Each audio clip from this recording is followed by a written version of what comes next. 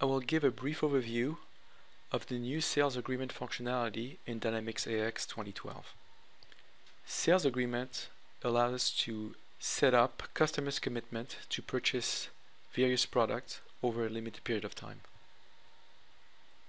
Commitments can be for quantities and/or amounts. Unlike trade agreements, sales agreements take into account all orders entered within the agreement until it is fulfilled or expired. So let's create a new sales agreement. New sales agreement. Specify a customer and also an expiration date.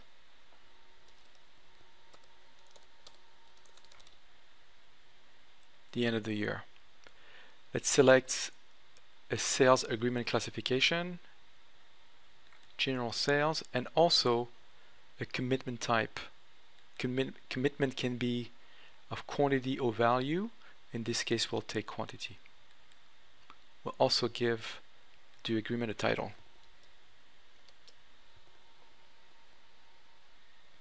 We can also edit the address and terms. In this case, we'll just take the defaults. We can now click on Line View to add our agreement line. Let's choose a product, and the customer will make a commitment to buy 100 units at a unit price of $500 each. We will now need to activate the agreement in order to use it. The agreement is now effective, and we can go and create a new sales order. New sales order.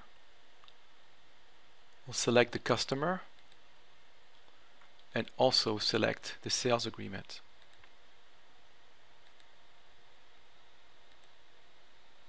Click OK to switch to the line view and select the product. We can see that the unit price comes from the sales agreement. In this case, the customer will buy 10 on this specific order. Any additional item, of course, will not be part of this agreement. Next, we will invoice the order.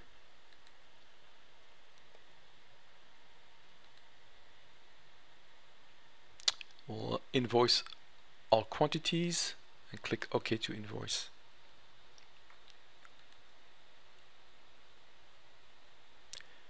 The order is now invoiced. Let's go back and check the sales agreement. Sales agreement, and drill down to its details. We will now open up the line details and view the fulfillment for the agreement. We can see that 10 have been invoiced and there are 90 remaining. This agreement will remain in place until all units are delivered and invoiced, or until it is expired. This concludes this overview.